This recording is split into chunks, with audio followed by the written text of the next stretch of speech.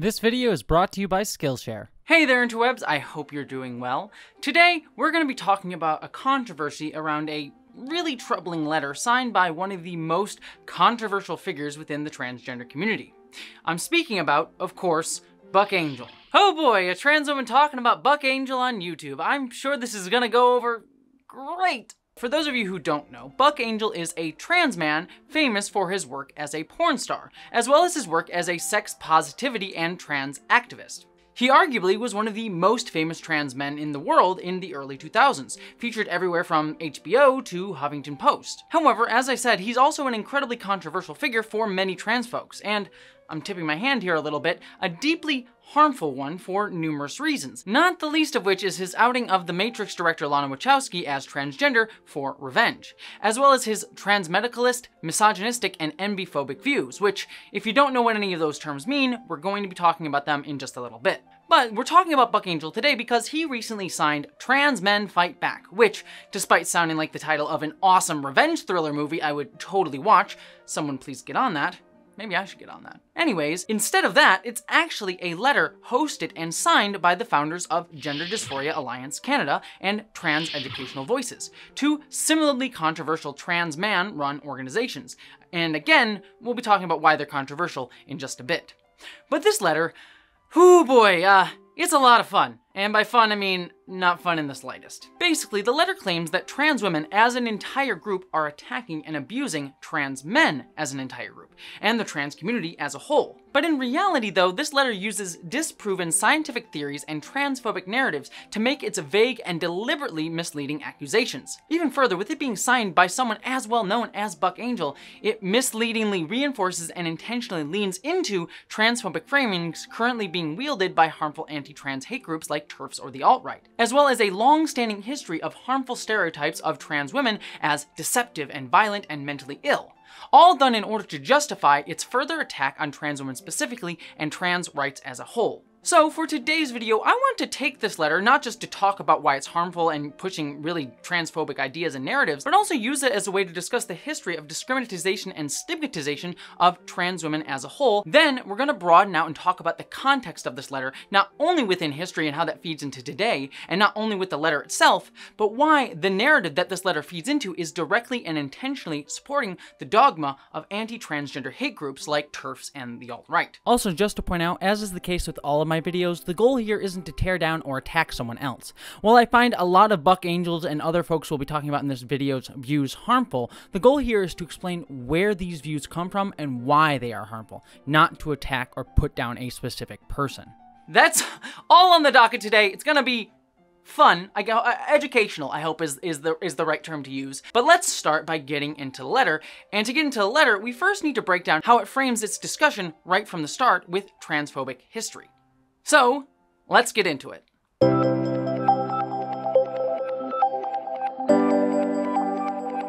But before we get into the fun topic of transphobia, let's take a break and talk about something that's actually fun. This video's sponsor, Skillshare. Skillshare is an online learning community with thousands of inspiring classes for creators where you can explore new skills, learn how to better approach your passions, and build your creativity. Now, I get a ton of messages from all of you nerds out there asking me for advice on how to build your sci-fi worlds and universes. I mean, me too. I love creative writing, and I definitely understand wanting to build your own world that isn't this one from time to time. And that's why I really loved Lincoln Michelle's class, Science Fiction and Fantasy, Creating Unique and Powerful Worlds.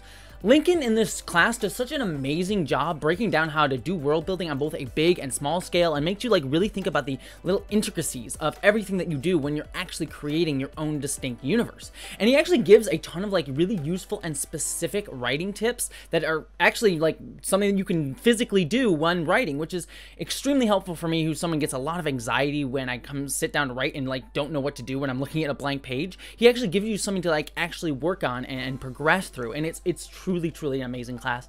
I cannot recommend it enough, especially if you're a creative writer. Plus, like, his thumbnail for the class literally had both Star Trek the Animated Series and the Hobbit animated movie images in it, so I literally had no choice but to stan this class. The greatest adventure is what lies on Skillshare. If any of you got that reference, I adore you and love you. You're the best. But regardless, I'm sure no matter what, Skillshare will have a class for you. It's curated specifically for learning, meaning there are no ads and there are always new premium classes being offered, so you can stay focused and keep finding new ways to expand your creativity. And the first 1,000 of my subscribers to click the link below in the description will get a 1-month free trial of premium membership. So like, what are you waiting for? It's the greatest adventure and all that. Like, come on, I did an animated Hobbit reference. Anybody? And okay, maybe it was just for me, but regardless, thank you so much to this video sponsor, Skillshare. I really appreciate it, but sadly, that does mean it's time to get to the less fun topic. The greatest adventure is breaking down transphobia. Yay. Joy.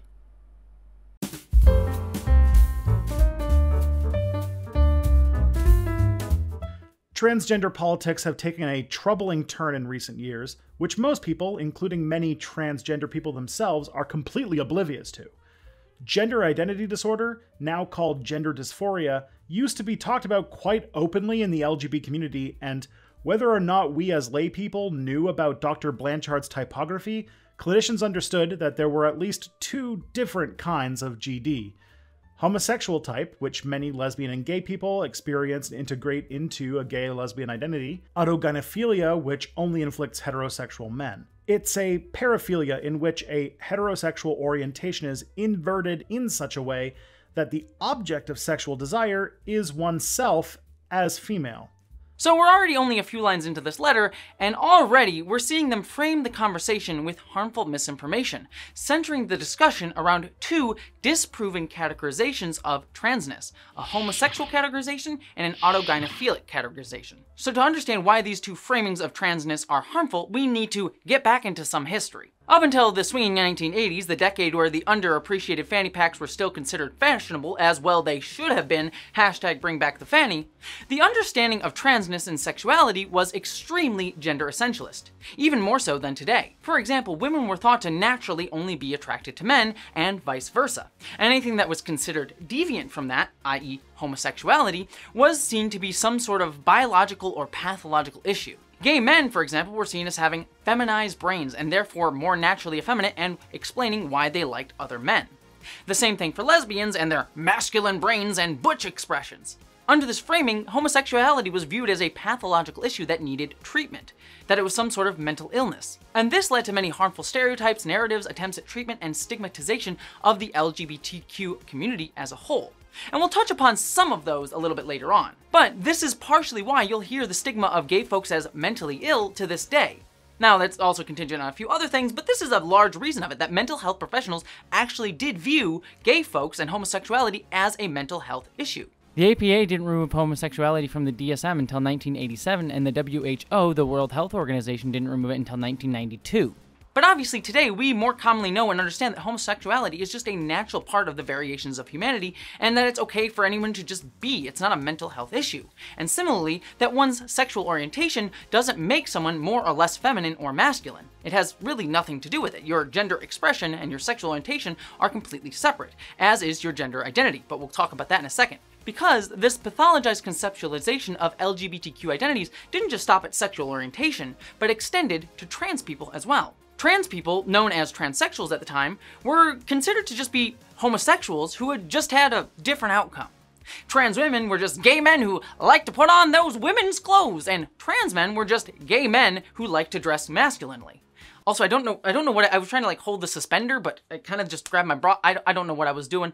We're moving on. So this whole idea was that someone's sexual orientation, which, as I said, was seen as a mental health issue, was the reason for transness.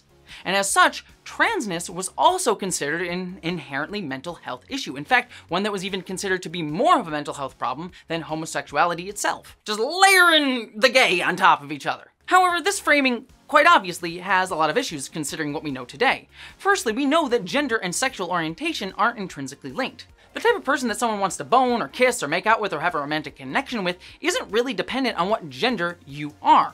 It can inform it in some ways, it can inform what you like during sex and romance and how you interact with each other, but your sexual orientation doesn't necessarily depend on what gender you are. Even more so, this whole idea doesn't even account for bisexuality, but bisexuality was rarely considered to even be a real thing back then. Even to this day, there's that stigma around bisexual people that haven't chosen a side or something like that. But further, if we look at this homosexual idea of transness within the trans community, how do you account for bisexual or heterosexual trans men? Those trans men who are attracted to women. For example, a 2015 survey found that 23% of trans men were straight and 12% were bisexual. Therefore, trans men who like women. The same argument could be made for trans women attracted to men. Even further, even regardless of the trans part of it, a study found that at least 1/4 of men and women, regardless of if they're trans or not, had fantasized at least once about cross-dressing. So obviously, because it was an incorrect theory, psychologists started to see flaws in this framing of the homosexual type of transness in the 1980s, particularly when they studied trans women, who were the most studied population of trans people at the time, often completely ignoring trans men. Yet instead of doing what science should do and go back to base assumptions and maybe try to redefine the understanding of transness and homosexuality as a mental health issue, psychologist Dr. Bouchard doubled down on conceptualizing transness as linked to sexual orientation. In order to try to justify why some trans women might also be attracted to other women, he theorized that there was a subset of trans women called autogynophiles, trans women who got aroused by the thought of themselves as women, of themselves being in a woman's body. He'd argued that these trans women weren't homosexual, but were instead the result of, quote, misdirected heterosexual drives, whatever that means. Basically, it was the idea that these autogynophilic trans women were just straight men who got their wires crossed somewhere and only got aroused by thinking of themselves in a woman's body instead of just being attracted to women. And by the way, it's important to note with this theory that Dr. Blanchard argued that only trans women were autogynophilic. Trans men, again, need not apply. Now, obviously, just like the homosexual type, because it's based off of an incorrect assumption, autogynophilia is just as inaccurate. And we know this more by stuff that we've learned more and more about transness today. Yes, there are trans women who get aroused at the idea of having sex in a body of a woman. I'm one of them. I kind of like to think of myself boning as a girl. But you see, that arousal doesn't come from me or other trans women getting aroused at the very idea of us as women, the body of a woman, but the idea of us being in a body that makes us comfortable enough to feel sexy in. Back before I transitioned, I never thought of myself as sexy. I saw myself as this disgusting, gross thing, even though I had people around me who told me that I was sexy. But after transitioning, I actually feel sexy in how I look. I feel sexy in my body. And feeling sexy in your own body kind of helps with the boinky boink times. I mean, I would put money down right now that many of you folks watching this video who aren't trans like to have the boinky boink. And I'm sure some of you felt like, oh yeah, I'm sexy. I look good in this outfit. And I'm sure that that feeling helped put fuel in your tank for the sexy times. On top of that, there's also evidence that proves that this idea of autogynophilia isn't dependent on transness. One study found that cisgender women, i.e. non-transgender women, experience arousal at the idea of themselves in a female body comparable to what Blanchard found in trans women. In fact, another study found that 93% of cis women experience that feeling at least to some degree, with 28% experiencing it at high levels. Even further, nearly a third of human beings, male, female, trans, or not, fantasize about trading bodies with someone of the other sex. I mean, how else do you explain why the movie She's the Man ever got made? So while yes, some trans women, like myself, do get attracted to the idea of ourselves in women's bodies, that's not exclusive to trans people, nor is it the cause of our transness. Yet, despite these clear inaccuracies, these misinformed theories remain prevalent for a long time in medical communities given the lack of understanding of transness and lack of study of trans people at the time, leading many trans folks, including Buck Angel himself, to understand their transness this way. In fact, this is how Buck Angel and the other trans men who signed this letters see themselves, as they state in the letter, quote, "Some of us have chosen to live as the opposite sex for our comfort." This idea of transness being an inherent mental illness has only recently started to fade away, with the medical community getting better research and study of trans people. For example, it was only in 2015 that the APA reaffirmed that transgender individuals were not a mental health disorder inherently, and reaffirmed it just this year, stating, quote, that they recognize that descriptions of any gender identity or expression as unnatural, abhorrent, or unhealthy perpetuate stigma for sexual and gender minorities and have negative mental health and social consequences. But even as this idea in the medical community has fallen away, the idea of autogynophelia continued to gain traction in mainstream culture once they were popularized in the early 2000s by two authors. One, self-identified autogynophilic trans woman Anne Lawrence, and two, pop science author J. Michael Bailey. And so these theories started to spread and become the mainstream understanding of transness overall. But we're going to come back to the propagation of and the usage of the theory of autogynophelia as it appears today in just a bit. But let's get back to the letter itself.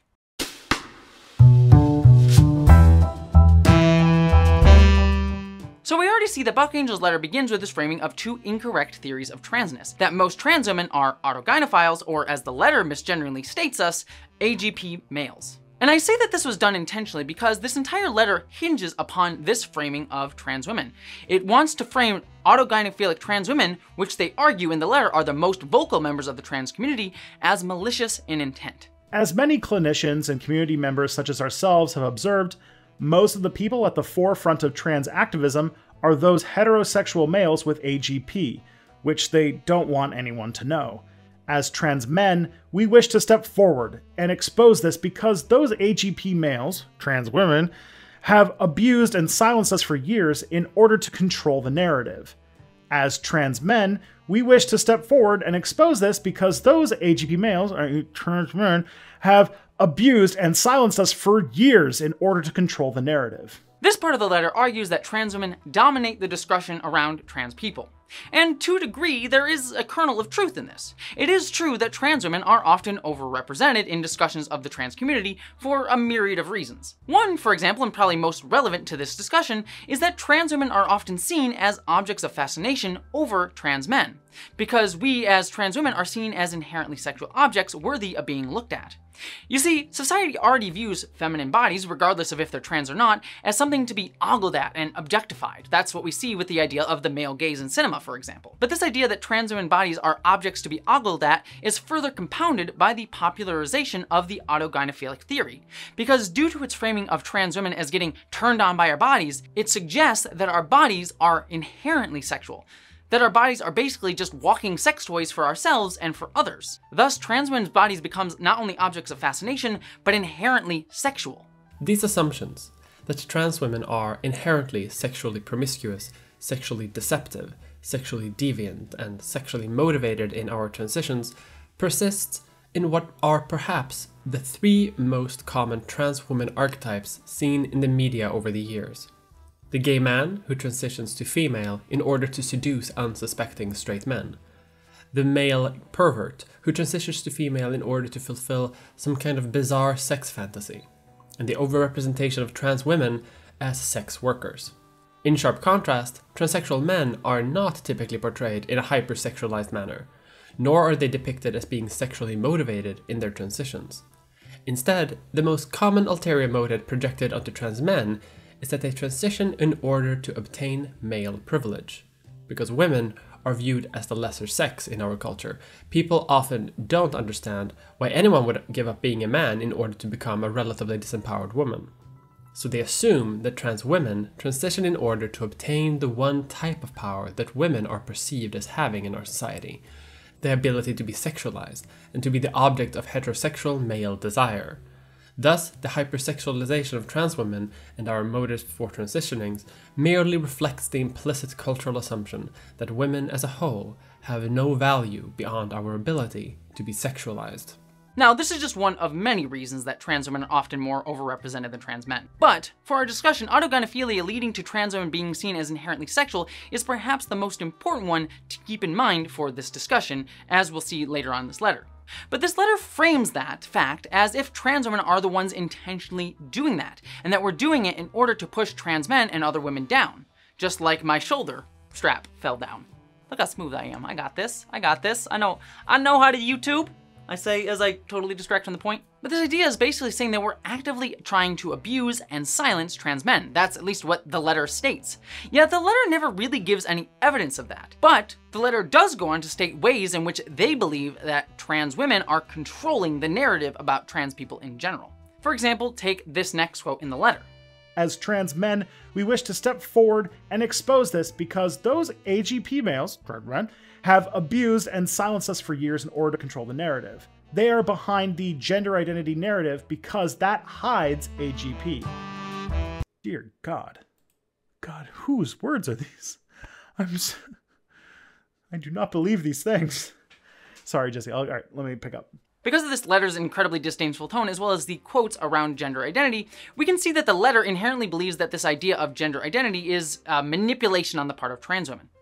And given the framing of this letter as a whole, it's hard not to see why. As I said, the letter starts from this outdated idea that transness is something pathological, a mental illness requiring treatment.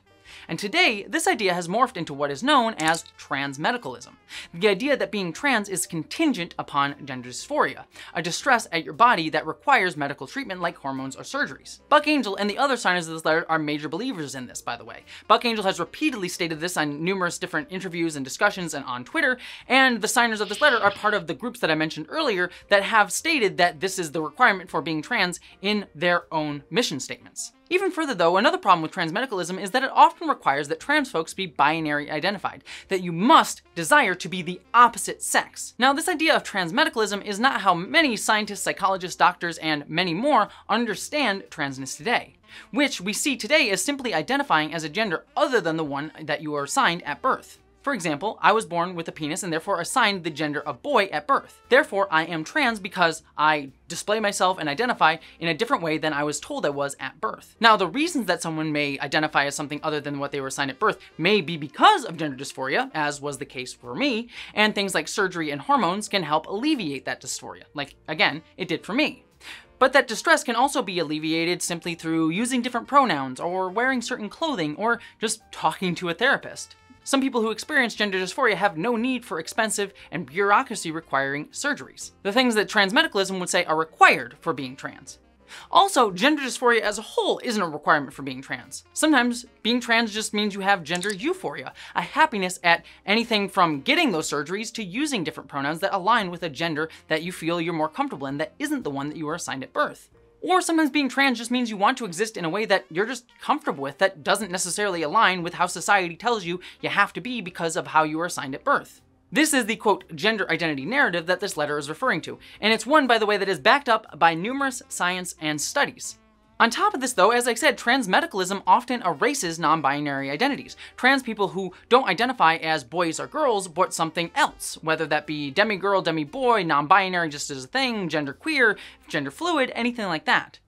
But not only does transmedicalism erase these identities, saying that they aren't valid, that they don't exist, because they don't fit into this pathologized framing, but often it actively encourages stigmatization of non-binary folks, saying that non-binary folks are just faking, that they're making things up. An idea that we'll see crop up in just a little bit again later on. But we clearly see that this is the case with someone like Buck Angel, who has repeatedly mocked non-binary people's identities online. So we can see a clear line between transmedicalism as an idea and how it results in discrimination against non-binary people. Transmedicalism erases all of these identities that aren't contingent upon gender dysphoria, and often even further erases those who experience gender dysphoria but don't need surgeries or hormones to alleviate it. Yet instead of looking at that science and those studies, the letter instead ascribes malicious intent to the very concept of gender identity, and states that it was created by trans women as an attempt to hide our autogynophelia, to hide our strange sexual deviancy in their eyes. And the reason the letter does this, that it has that framing, is twofold. First, these pathologized concepts of gender, the homosexual type and the autogynophilic type, were the prevailing ones until very, very recently. And as a result, folks like Buck Angel, who come from a slightly older generation of trans people than myself, were told that this was the way to conceptualize themselves. It's really hard to change a narrative about yourself that you've been told to believe your entire life, one that was told to you by professionals and people of authority above you. Yet that doesn't really explain why they believe that trans women are maliciously trying to push that theory. The malicious intent ascribed to trans women comes out of a stigma that was created with the theory of autogynophelia. You see, until recently, because of this theory of autogynophelia, trans women were thought to be mentally ill, and therefore, when we claimed that we weren't autogynophiles, correctly by the way, instead we were seen as either incapable of understanding our mental health because we were mentally ill, or that we were misreporting or in denial about it, or more often the case, it was argued that we were liars, that we were actively trying to deceive others to try to trick them. that we were trying to lie about our autogynophelia because we don't want others to find out about our sexual fetish that autogynophelia implies about us. But as I've said, this is patently untrue. Again, I like having sex, but me being trans has nothing to do with my sexual desires. I feel better and more comfortable having sex now that I've transitioned, but the very fact that I'm trans isn't what gets me turned on. But trans women are consistently framed as deceptive and manipulative, and that is what this letter is leaning into. And so we see that the writers of this letter basically have two false assumptions: that trans women are inherently deceptive, and that gender identity is inaccurate. I mean, if we're inherently deceptive and gender identity isn't real, I mean, it kind of naturally follows that you would think that trans women, the liars, are the ones trying to push this lying concept of gender identity. Even though, again, gender identity is backed up by science, and trans women as liars is just a stereotype and stigmatization against trans women. But this idea of us intentionally being deceitful for our own gain frames the entire letter.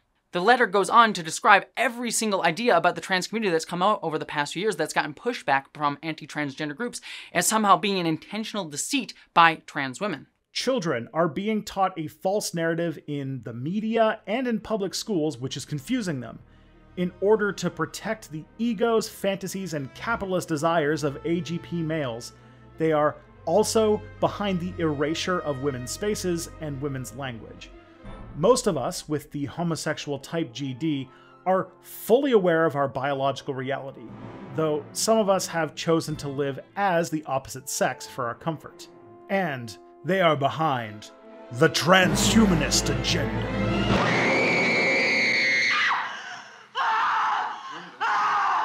Now, I'm not going to break down each one of these accusations that this letter is going on about, because we'd be here all day. But they're all leaning into these false narratives that are pushed by transphobes and saying that these things are caused by trans women, that trans women are trying to hurt people, that we're trying to trans the children, that we're just trying to get money, that we're just trying to get sex from women or men around us. These are all things that have been proven untrue by endless research and study, and I've also done videos on many of these things, and I'll link them down below, and for things that I don't have linked down below that I've made, I'll link to other YouTubers that have also done videos on these topics. But all that being said, I do want to point our attention before we finish up on one claim that I find to be very telling, as they state that trans women are behind trying to ban conversion therapy.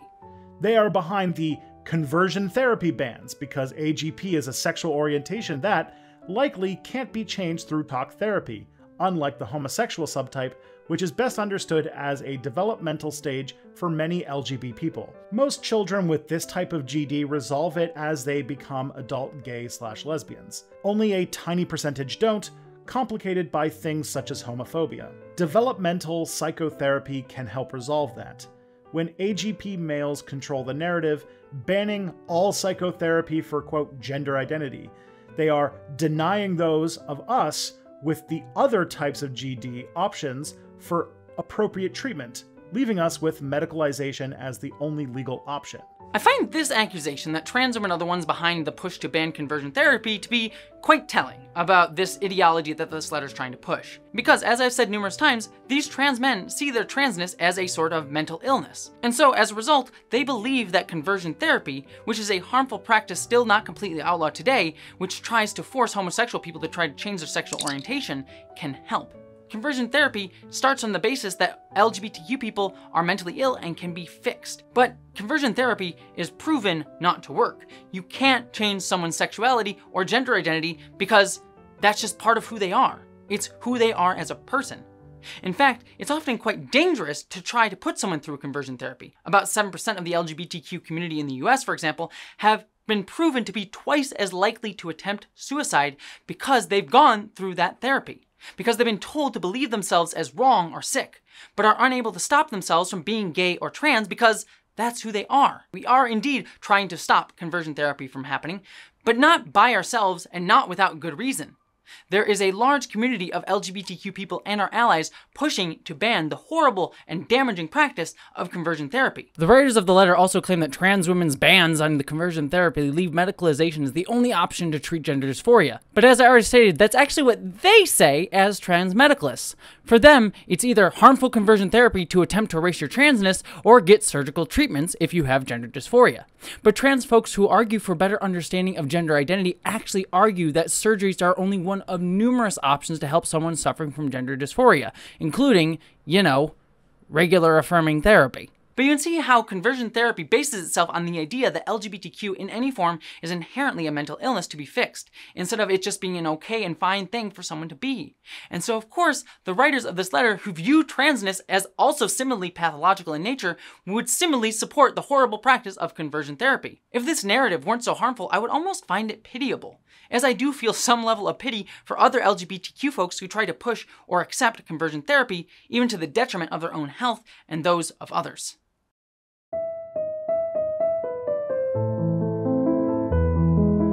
Throughout this letter, time and time again, the writer's conceptualization of trans women as autogynophiles, sickness and a sexual deviancy, ends up being used to justify harmful practices or ignoring science in favor of narratives that fit this conceptualized idea of themselves as mentally ill. And this mixes with the idea of trans women as inherently devious and sexually deviant to show that we are manipulating and trying to harm them, trying to attack them and the trans community as a whole. By controlling the narrative to hide their own condition, because their sexual fantasy only works if uninterrupted, they've also hidden evidence-based information from everyone with the other types of GD. By branding it all as trans, young people with homosexual GD aren't being told anything about the specific condition they have. That is, information we are entitled to, which makes a difference in our identity formation, our mental health, and our choices about what treatment options we want. When in reality, all we and other trans folks and our allies are trying to do is advocate for our own safety and the safety of others, as well as trying to discuss science as it is and trying to fight for our rights. They also claim that trans women are hiding other options for those suffering from gender dysphoria to force them into irreversible surgeries, which we're not. I've already stated numerous times in this video that many trans folks support everything from surgeries to therapy to simply affirming someone's gender by using different pronouns or wearing clothes that suit someone's gender identity as part of a multitude of options to help folks suffering from gender dysphoria. We're not trying to force surgeries on anyone, but also try to make sure folks who do need surgeries understand what it can do and fight to make it readily available for those who need it, as opposed to trying to stop access to all trans-affirming healthcare altogether like many transphobic groups have worked to do over the past few years, which we'll talk about in just a little bit. But the letter goes on to even imply that trans women are deliberately ignorant of science ourselves. Most of us with the homosexual type GD are fully aware of our biological reality, though some of us have chosen to live as the opposite sex for our comfort. The implication here in this sentence is that trans women either are not aware of our biology or, again, are lying about it. I've said this millions of times before, but trans women are not unaware of our biology. There's this transphobic narrative that trans people are somehow blind to the idea of science and biology. No, in fact, quite the opposite. Trans women are not claiming to be biological women. Honestly, it kind of blows my mind that people think that. Why do you think some of us in the trans community get surgeries or hormones in the first place? Because we are aware of our biology, but we're also aware of what makes us happy and comfortable too. And surgeries and hormones are available tools that we have today that can make us happier. We're not ignorant of our biology. In fact, our decisions are very much informed by it. The only time that trans women may hide the fact that they're trans often is typically out of safety, so that we don't get attacked or beaten or discriminated against for being trans. Understandable considering the rise in anti-transgender hate crimes and murders over the past few years, as well as the discrimination that trans people have always faced in things like housing, mental health, medical health, job opportunities, and many more. And honestly, I kind of find this implication that this letter has that we ignore science funny in the light of all the research that this letter has to ignore to even create this transphobic framing in the first place. All that being said, let's talk about how this letter ends. As transgender people with homosexual gender dysphoria, we are finally taking a stand. We are speaking our truth. The condition we have is not the same as AGP. Our needs and wants are different than those of AGP males. Evidence about the different types of GD needs to be brought back into the system of care and into public discussion. The abuse we have experienced in the community by those with AGP, or by those who are simply uninformed about what's going on, so colluding with the AGP narrative, need to be addressed. Trans men with homosexual GD want the narrative corrected. We have a different kind of gender dysphoria and have different needs than the AGP males. We want our voices heard. We hope that trans women with homosexual GD will join us. We hope that AGP transsexuals who are ethical will also join us. This whole final section is implying that trans men like Buck Angel are being silenced. Yeah, Buck Angel must feel very silenced. I mean, he's a man who constantly appears in numerous headlines and productions and TV shows and porn programs, also helped found several organizations that clearly signed this letter, is also constantly being interviewed and being platformed on numerous different news organizations and channels, and also had the ability to write this letter and get people to read it and talk about it, as is evidenced by the very fact that I'm making this video. Yeah, he sounds very silenced. This section also accuses trans women of abusing trans men, yet it never actually cites any specific examples of this, outside of what I've already proven are false, generalized accusations leveled against the trans women community. They also repeatedly throughout the letter misgender trans women as AGP males, misgendering being a practice that they, as trans men, know is at the very least disrespectful and can also lead to direct harmful mental health effects on any trans person. But also using this idea of AGP males again implies deceitfulness, that trans women are actually just men lying to you, that we're trying to pretend to be women for our own gain. Further, the letter ends on this implication that autogynophilic trans women, in their words, aren't even ethical, that we're inherently evil. It's plain and simple vilification, and it's quite disgusting and awful, and yet it's not even the worst part about this letter.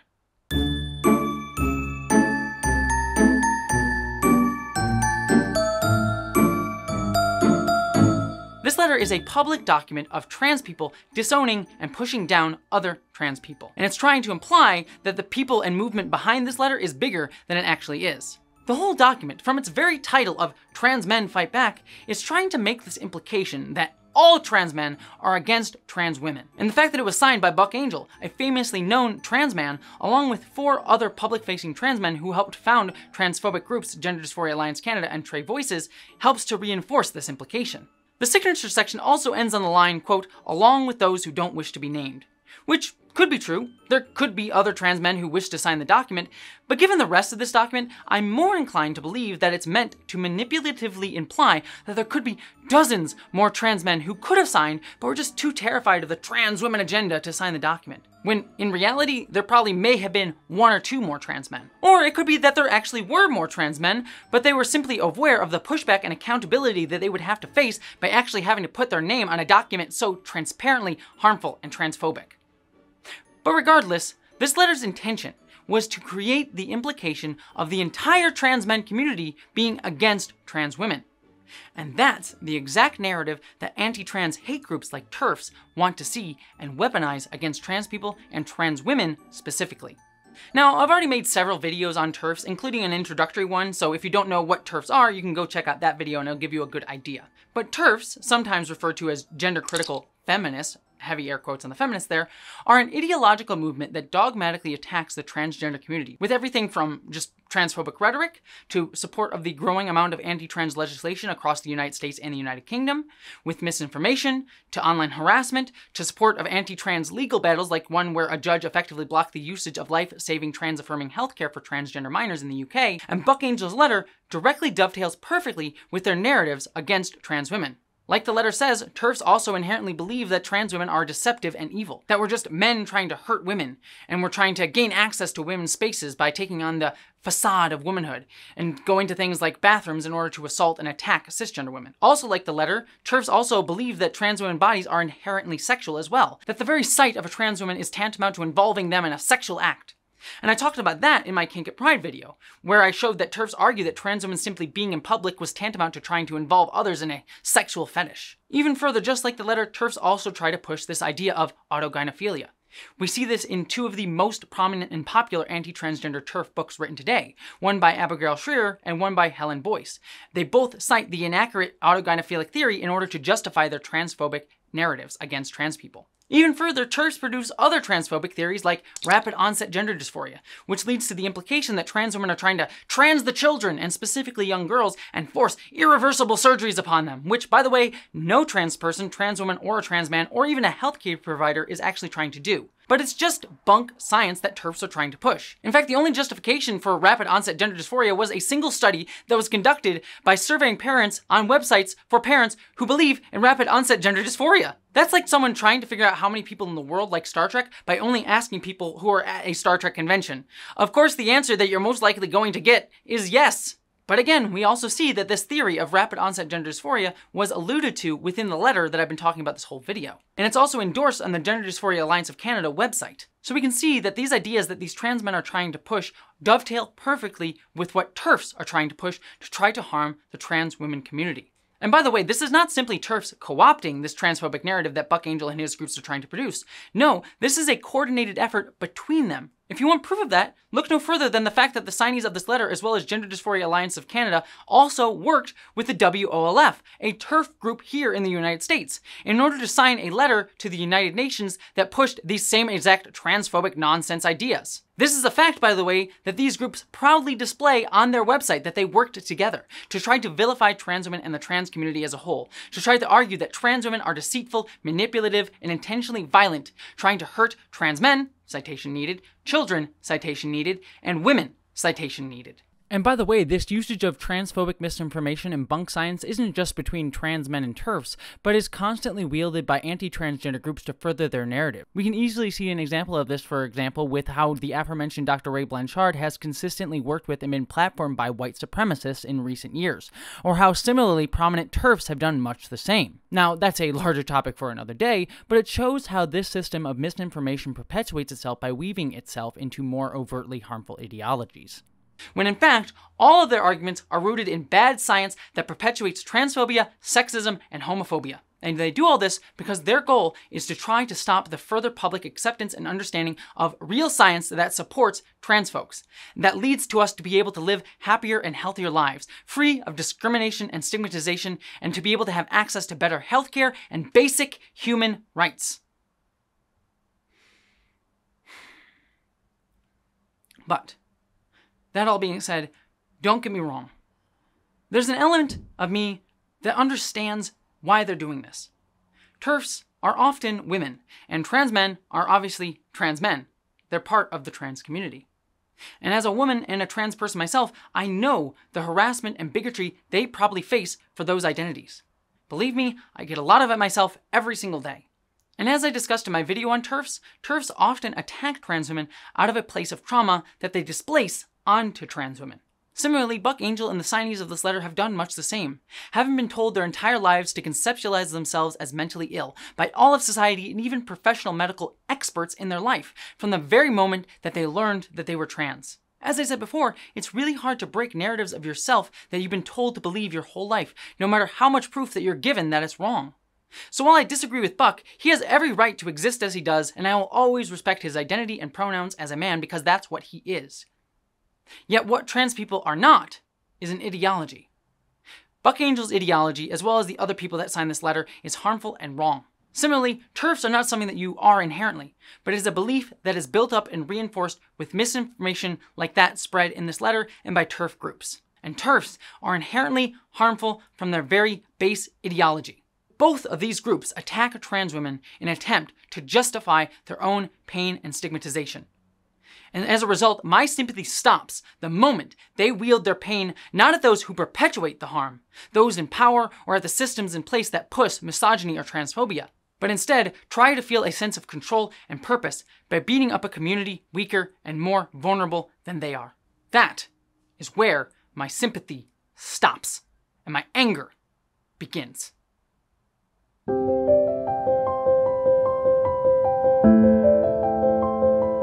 Now, I want to end this on a positive note instead of the note that I just said there, because all too often it gets extremely easy to end on that note of, oh God, look how horrible this is, I'm angry, I'm pissed off. But I want you, dear viewer, to keep this in mind. The framing of this letter may be that trans men are against trans women.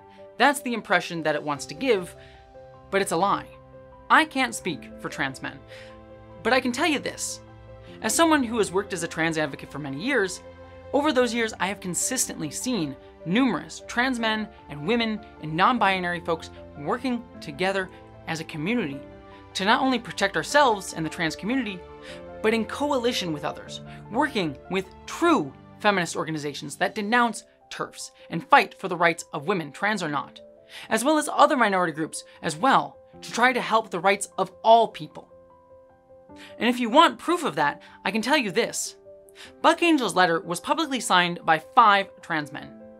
Yet, there is a petition signed by literally 675 trans men, at least that's the number at the time of this recording, that directly denounce Buck Angel's letter. This proves that Buck Angel does not speak for all or even most trans men. And I have the link to that letter below if you wish to sign it. Similarly, when J.K. Rowling came out in support of hateful TERF groups, other authors like Stephen King, Neil Gaiman, Margaret Atwood, and so many others came out in support of the trans community. And for my own part, I do know that cis women and trans men also face battles that I, as a non-binary but femininely presenting trans person, do not face. And I will always do what I can, often imperfectly but earnestly, to be here as an ally for those fights for them as best I can. And I know many trans women should do exactly the same. Because you see, at the end of the day, no matter how vocal or powerful TERFs or transphobic groups like the signees of this letter are, they really are truly small. The folks that care about each other, that understand and empathize and listen to each other, well, we are legion.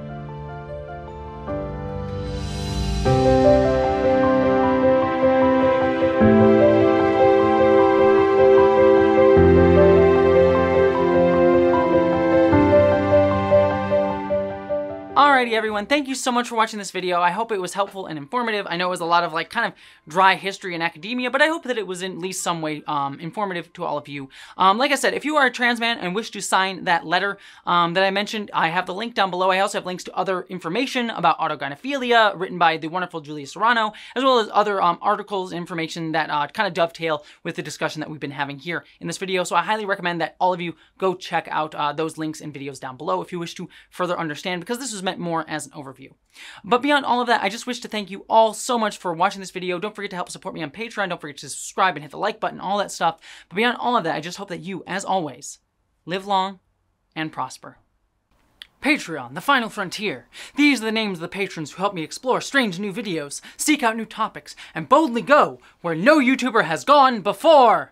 Morgan, the Pirate Queen, Joe Herman Holt, Miranda Janelle, Eli Bergmas, Liz Lee Roberts, Kathleen LeBeth, Ashley Allen, Bo Kikio, D. Cassowary, Stephen Kleinard, Jem Shin, Alex Miller, Ish the Mad, Randy Thompson, Wellington Marcus, Boyd and Mary Beth Earl, Man Chooses, A Slave Obeys, Base, Mary Mello, April Struck, Joseph Dewey, Felicia Toast, Bush, James Krivda, Barbara Ruski, Dominic Noble, Ulia Kaigut, Stefan Schuthart, Buttoneer, Mina Carroll, Jessica Wright, Peter Landers, Jared Johnson, Bar Rangato, John Steele, Barbara Heelchuck, Celestial Dawn, Geek Filter, John Weatherby, Janie Packard, Pissed and Twisted Garage, Melinda Walters, Eva Kaniva, Sky Dodo, Ulysses the Pagan, W. Randy Edie, Meadow Whisper, Beatrix Purvis, Alex Owen, Lysa, Keith Briggs, Tiffany Danger, Jedi Indiana Jones, Gretchen Badger, Flynn, Odd, Just Odd, Lamia, Amelia Loomis, Maggie the Goblin, Kaylis, William Stewart, Chloe Dollar, Sarah Byston, Jessica Chapman, Noble Monster Comics, Andrew Lamoureux,